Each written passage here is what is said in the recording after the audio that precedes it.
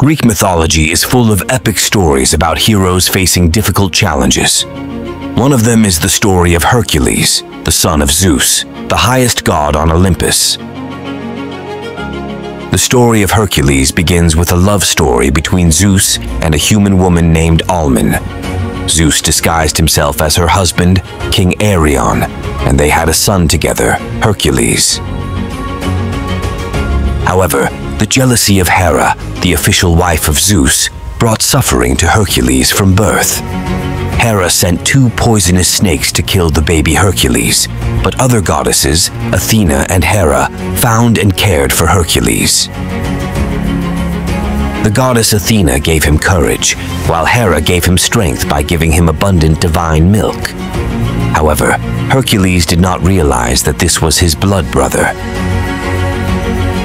As Hercules grew up, he realized his calling as a hero. However, fate tested his fortitude by giving him 12 difficult tasks to overcome. One of his duties was to clean King Aias's stable at Elis, which had not been cleaned for years. Hercules accomplished this task with his strength and intelligence. His next task was to subdue terrible beasts, including the Hydra, the Nemean lion, and the Cretan bull.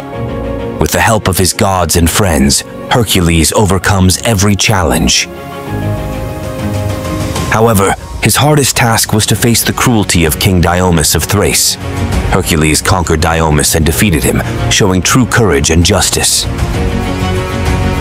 By passing these trials, Hercules was finally recognized as a true hero and accepted on Olympus, where he was with the gods.